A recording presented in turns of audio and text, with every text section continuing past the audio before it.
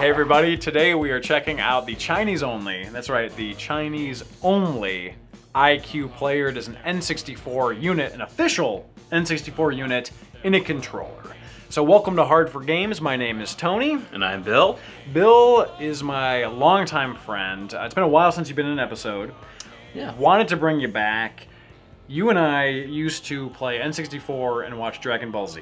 And that's basically what we did. Good times. It was a good time. So honestly, I kind of wanted to just get your reaction to this and also just kind of bring you in kind of as like a quote outsider, just to see what your thoughts would be.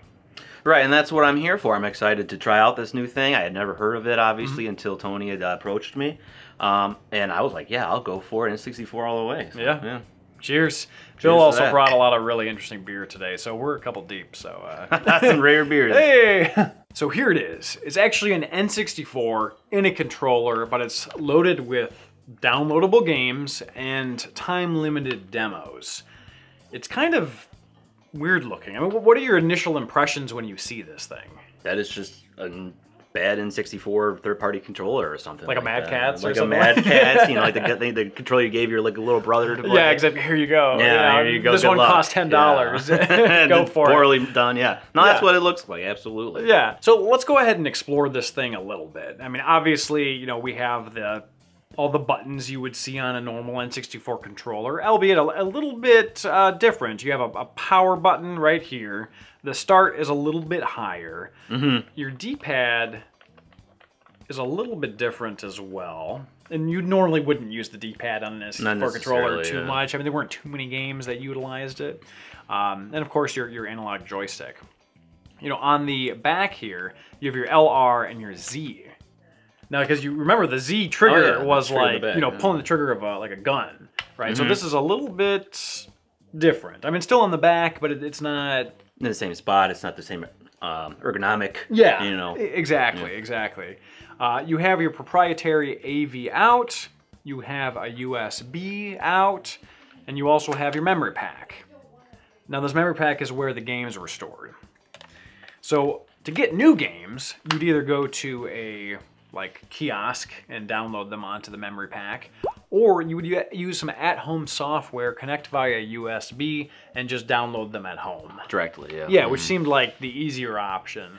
Now, originally I was thinking, like, why would you ever go out of your way to download games like at a store? But when we were talking earlier, you brought up a good point regarding internet access in China. It's very possible that the rural areas just didn't have it, or not. It wasn't very good. I mean, even around here, you get into the sticks, and it's not easy. You think about China, especially in 2003 or early 2000s. You know, if you got outside the city, it was probably really hard to get access to the internet, and the kiosks were the next best thing. Interesting thing about the website, though, is that you know, this thing was released in 2003. Guess when they stopped the website where you could download games?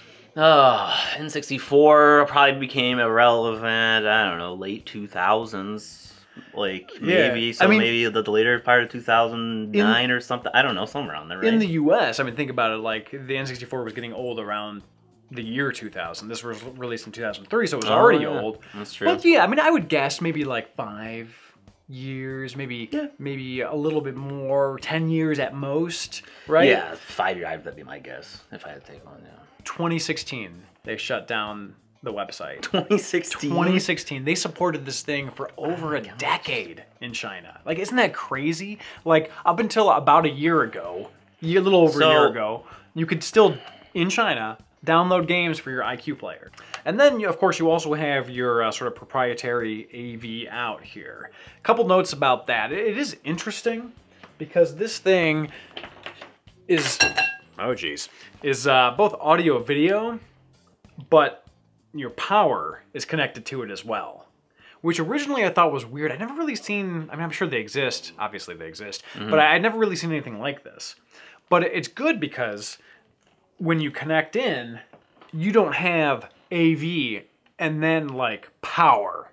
Oh, okay, yeah. So it's like separate. Yeah, so it's not like, you know, let's say your TV's over here and your power is over there. You're kind of like stuck at like a right angle. You know what I mean? Yeah, but yeah, so it's this thing, it's like, all right, you have this length and then you split off between audio, video, and power. So at first I thought it was strange, but I actually kind of like it. And unfortunately, this thing only has composite out. So the original N64 was unique in that it could do composite and as a video, but unlike the Super Nintendo, could not do RGB. So the video files out there tend to have issues with the N64 because you can't really maximize the quality out of it. I actually have an RGB modded N64, as a matter of fact. I went that far. Yeah, he's like, oh my God, Tony. Wow, that is something else. And there have been some people that have actually modded these things to have S-video out. Oh, wow. Which is a little bit of an upgrade from composite. They were really concerned about those 2003 graphics. Yeah, exactly. They wanted it as crisp as possible. So, I mean, that said, that this isn't modded for S-video out, so we're just going to be kind of seeing it in plain old composite. So I'm sure you're wondering, okay, why didn't they just release the N64 in China? Well, they have some interesting laws. In general, they have some interesting laws. They had a ban on video game consoles. So basically, they were like, okay, well, this isn't a console. That's how you get around. Yeah, exactly. So they actually partnered with an individual named Wei Yan. Hopefully I'm pronouncing that somewhat correct. I think so. And together they were able to produce the iQue player. There was also a rampant issue with piracy. Still is in China. People just download ROMs or ISOs or whatever, and I mean, there's so many bootleg stuff in China, right? Yeah, I get Rolex for $10. Yeah, exactly. So by having these memory packs, which can only connect to specific units, they thought they could kind of get around that a little bit. So basically, they were able to produce these iQue players and still have it be official hardware, but also kind of have it not be a console, right? Interestingly enough, if you go to iQue site, they're selling 3DSs. Wow, really? But they're not Nintendo 3DSs, they're iQue 3DSs. So like the iQue brand is still going along. Yeah, exactly. It's still chugging along just fine. So before we actually get into booting this thing, playing some of the games, I wanted to get into sort of a tactile comparison. I have my opinion about how it feels compared to a normal N64 controller, but I kind of wanted to see what your opinion was. So obviously you've had a lot of time with this. I know it very well. Oh yeah, he's an old friend. Now this is great. This feels awesome. You know, I tried to do emulators on my computer at home, but I use an Xbox controller. Yeah. Not the same. Not the same. Yeah. How does like the C buttons? How does the joystick feel? How does the D-pad feel comparatively? The joystick definitely feels a little bit. It's off, but I can't. Like this one feels like it wants to snap back more. Yeah, it's a little tighter. This one's tighter. The iQue player is a little bit tighter. Maybe that's what I'm feeling. Because, yeah, there is definitely something. Otherwise, it's not too bad. I feel like there's a lot of range in here, though. Whereas this one has about the same range, but it's a little bit easier, maybe, to get from one edge to the other or whatever. This one's giving you more resistance? Yeah, it's giving me more resistance. I almost feel like I have to, go farther. You know what I mean? Like, if I wanted to go from up to down like that, on this, I don't know why. It just feels easier on that than this. That it might be because your thumb's so much higher. So your thumb's, right here. Oh, that's true. With this. Yeah, whereas your thumb's almost reaching slightly with the iQue player. But it still just feels that way. These ones, when you click the C buttons and the other buttons on the N64 controller, listen. They almost sound plasticky, where these sound a little bit thicker. Oh, wow. I don't know if that's a good thing or a bad thing, but there's definitely sort of a different feel and sound. That almost feels a little bit more solid.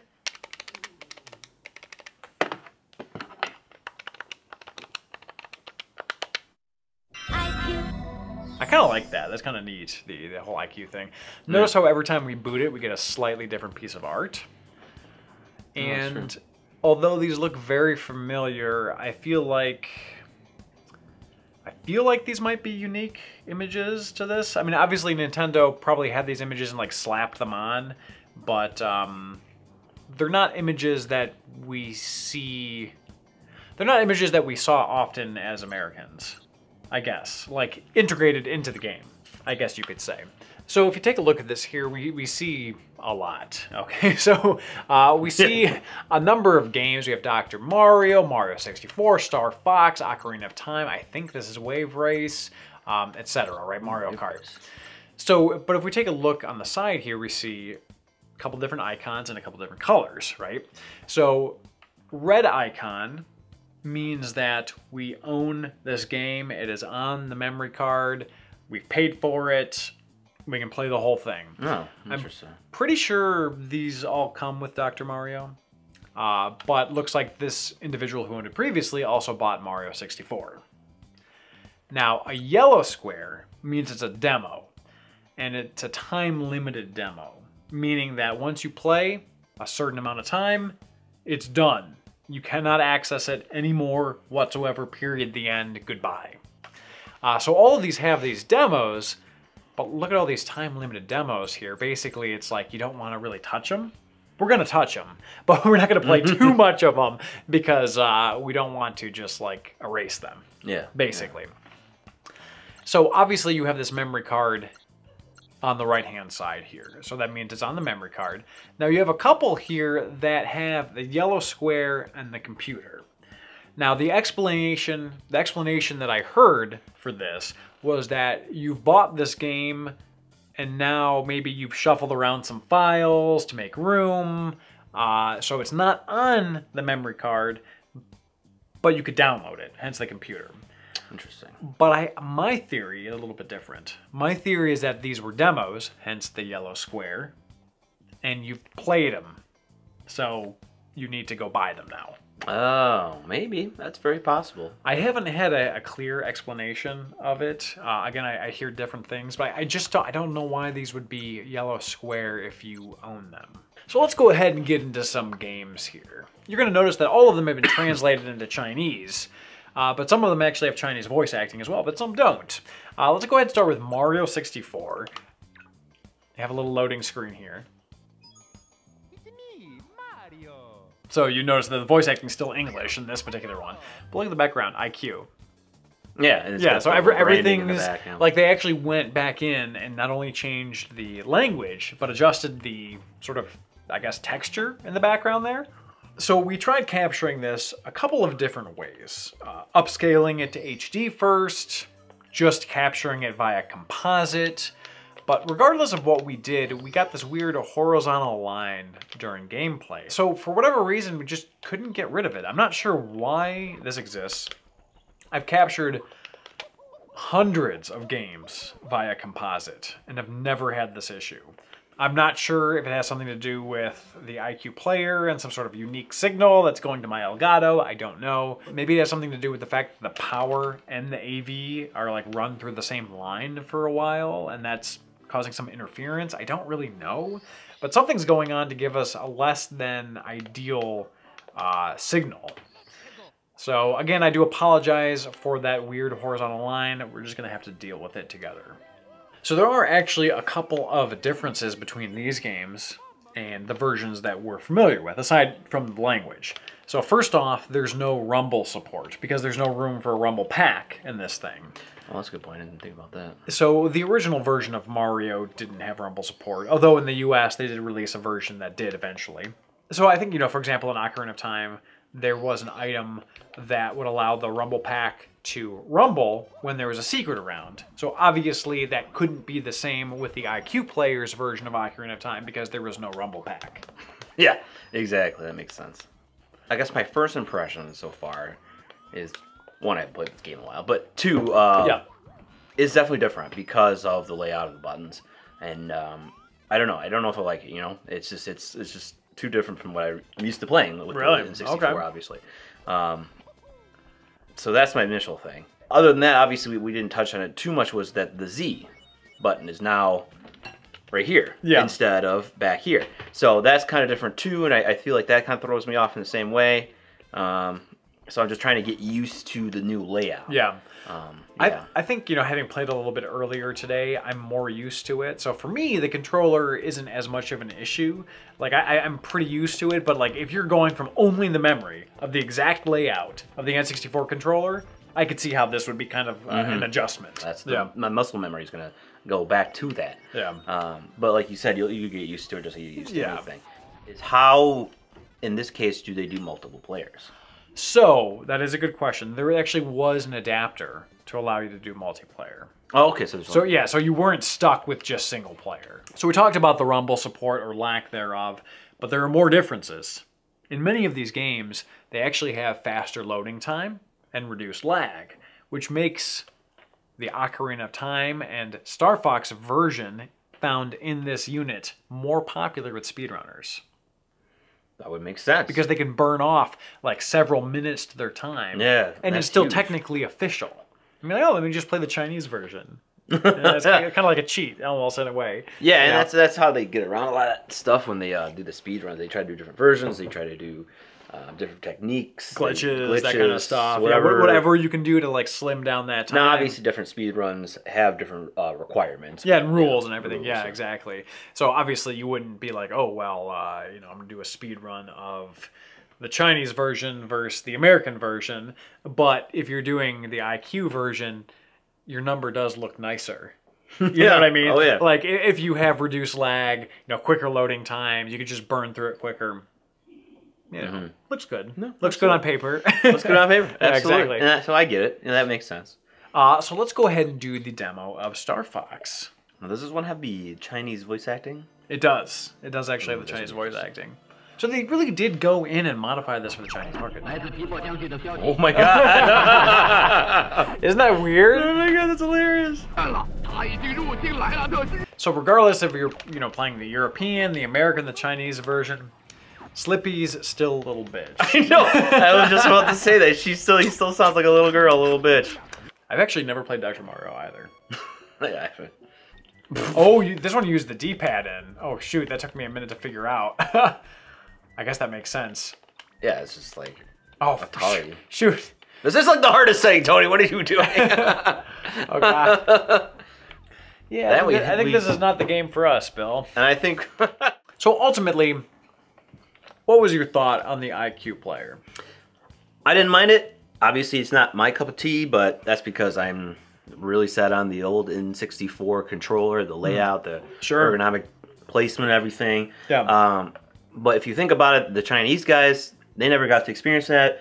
This is their retro. This is their muscle memory, the original nostalgic feel. So they would never know the difference. Yeah, exactly. But then that's who it was made for in the first place. So obviously I've gotten used to it over playing the games today.